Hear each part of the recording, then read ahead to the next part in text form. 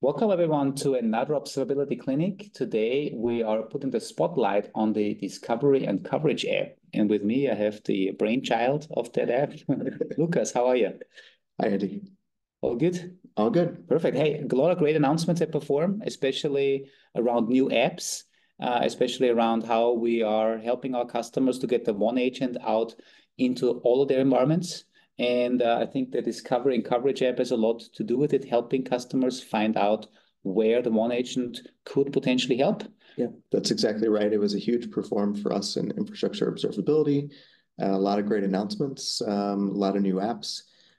So today we'll go through two of those announcements that we had and do a little bit deeper dive into those. Cool. And I think you also said if people want to dive even deeper, there's obviously documentation, but there's also the Perform sessions that people can then watch on the website. Exactly. Yep. Perfect. But hey, let's jump into it. What have you prepared for us today?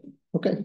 So one of the first things that we announced at Perform was a new OneAgent mode called Foundation and Discovery.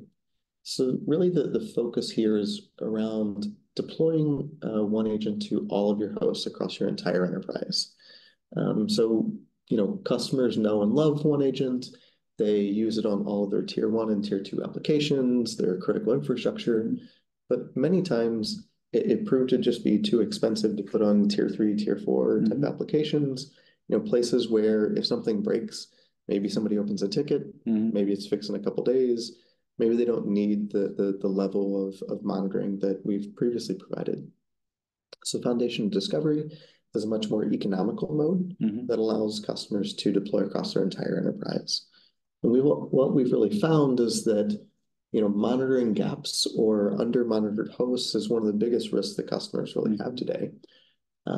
So getting that complete coverage is a big theme, and that's what we'll talk about with Foundation Discovery and also the Discovery and Coverage app. Cool. So that means from a Dynatrace perspective, we give everybody a very low-cost option to roll out the OneAgent on all of their hosts. You talk about tier 3, tier 4, giving you visibility in if the host is up and running, where the basic things that you want to have from a coverage perspective. And then we have the Discovery app that tells me where I have the potential to actually roll out that type of agent. Yeah?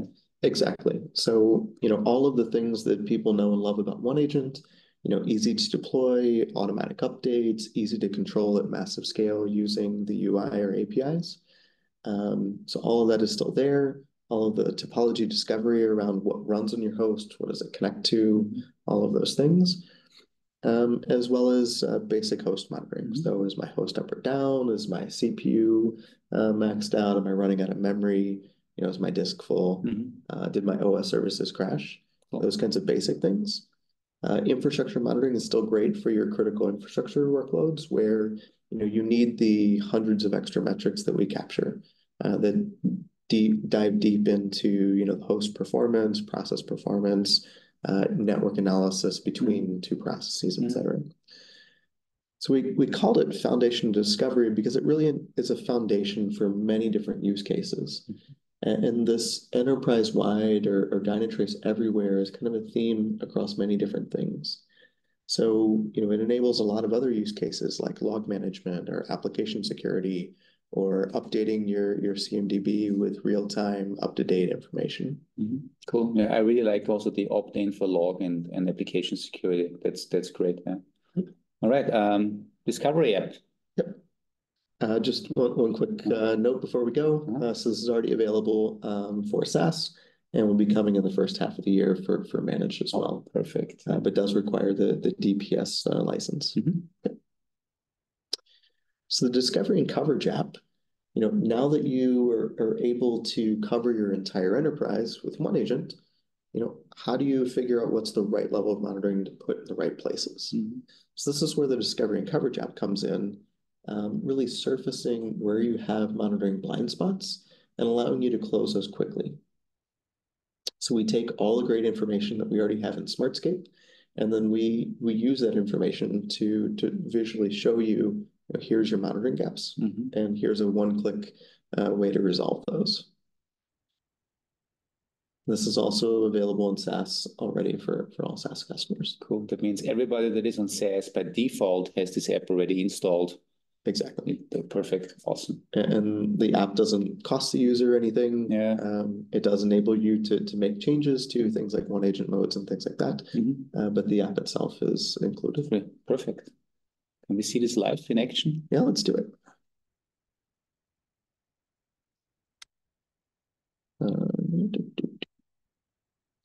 So here's the launcher. And, as we said, there's been a lot of announcements that performed this year, a bunch of new apps that were created, and I'm sure you'll do other clinics on these as well. But down here in the Manage section, which really focuses on the Dynatrace admin, you see discovery and coverage. So let's start with the splash screen. So here we kind of introduce the app.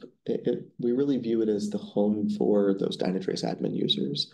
We see this being growing over time with more and more use cases to be kind of the one-stop shop for the Dynatrace admin to know that his Dynatrace is healthy and her entire environment is covered appropriately.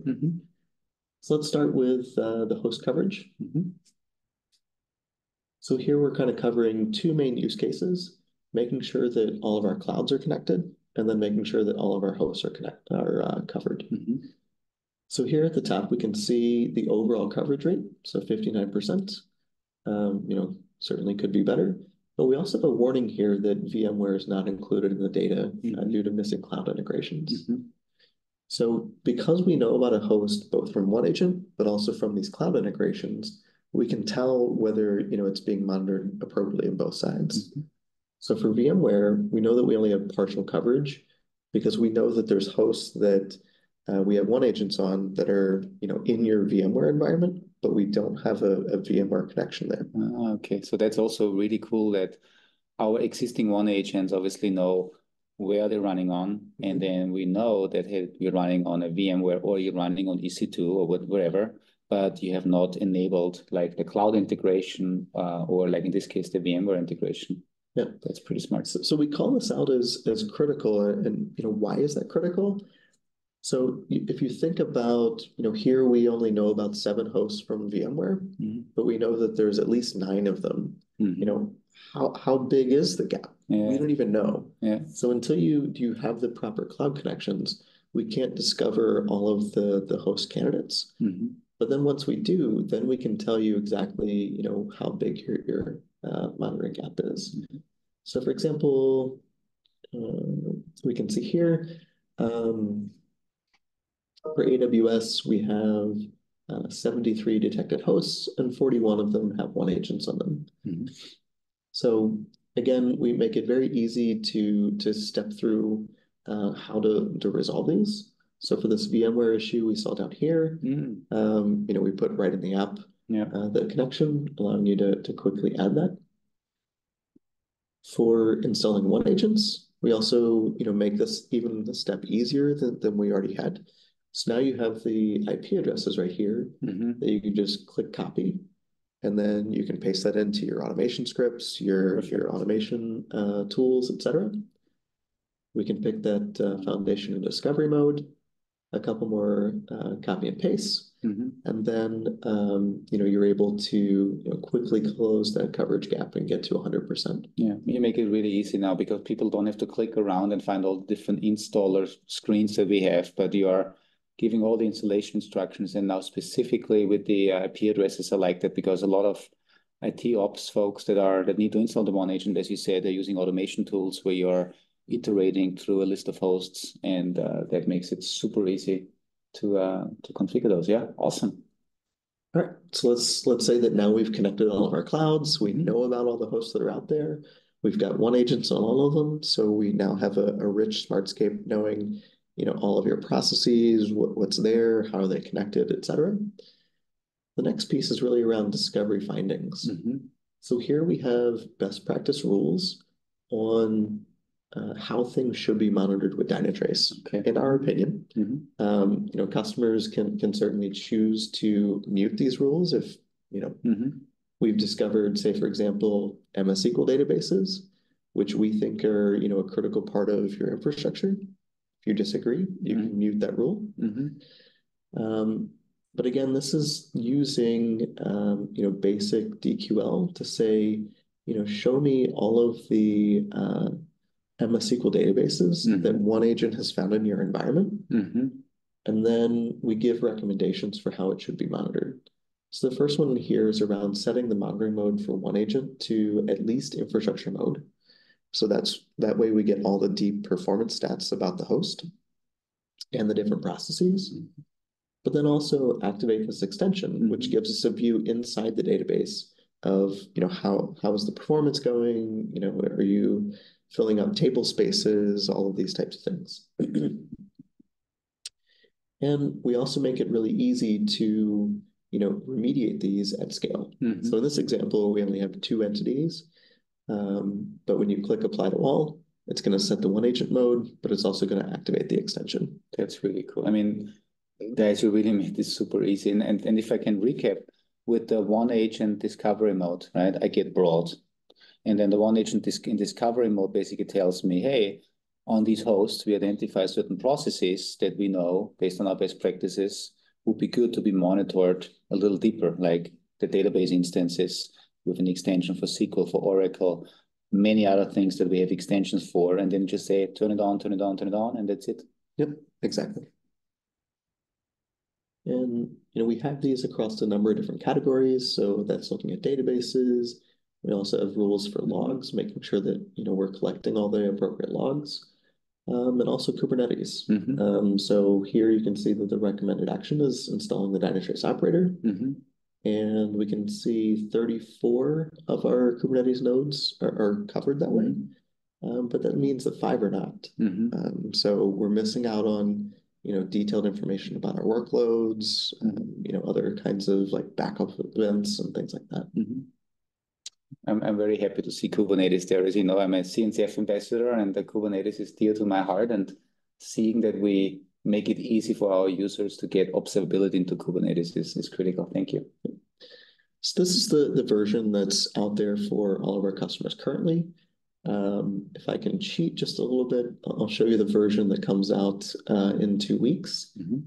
So we changed the columns a bit on the host coverage part to make it a little bit more clear. I think in the previous example, you saw VMware where, it said that the host coverage was greater than 100%.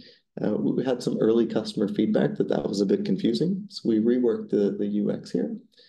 So now we can clearly call out, these are hosts that are on undiscovered clouds. And then these are hosts where you do have the OneAgent and the cloud monitoring. So it makes it very clear, in this case, we have 9 hosts that have OneAgents, but we don't even know how many. We know it's a VMware, but you need to connect it first. One other key change that we made to make it even easier, we changed the UX on this explain rule. So for each of the rules, we explain, why is this important? So here it's, sorry, this is a bigger environment, so it's taken a second to run all the DQL. So here we explain why, in this case, MySQL databases are a critical part of your infrastructure. We also show you the exact DQL rule that we're using to understand the relationships in Smartscape on here's an MS SQL database that doesn't have the appropriate coverage. Yeah, I mean, this alone, and you don't even know how helpful this is, because I know we have all the data in DQL, in Grail, but understanding and then knowing which DQL query I need to get certain things out, this is awesome because I can just cheat now and I can go to the Discovery app and I get the DQL query to get the SQL instances. It's awesome. Well, make it even easier. You can also go to Open With. And let's say you wanted to put that on a dashboard. It feels like cheating again. Yeah.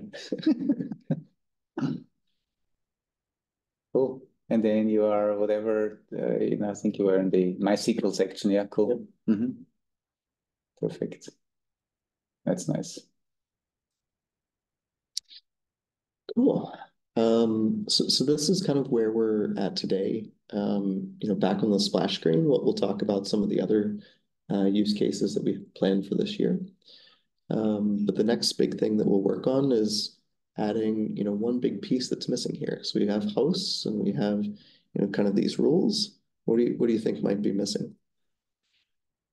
Network, maybe. Yeah. Yeah. So we had a lot of feedback from customers at Perform. This is great. Now we can, eliminate all of our, other infrastructure monitoring tools. Now that we can cover all our hosts. But wait, what about the network? How are you going to make that easier? So that's the next thing we'll work on, is adding device coverage here as well. Cool. That's nice. Awesome. It'll be the same kind of approach where we show you, here's the monitoring gaps. Here's a one-click approach to closing them. Yeah. Cool. Hey, Lucas, thank you so much. Obviously, as there's more innovation coming here, I will have you back. Sounds good. You also said there's a lot of other apps out there. So folks, if you are seeing this and you are intrigued by a lot of the new announcements, stay tuned. There will be coverage on all of the apps. This is just the beginning for a journey towards 100% coverage of your infrastructure with Dynatrace. Thank you. Thanks, Andy. Yeah.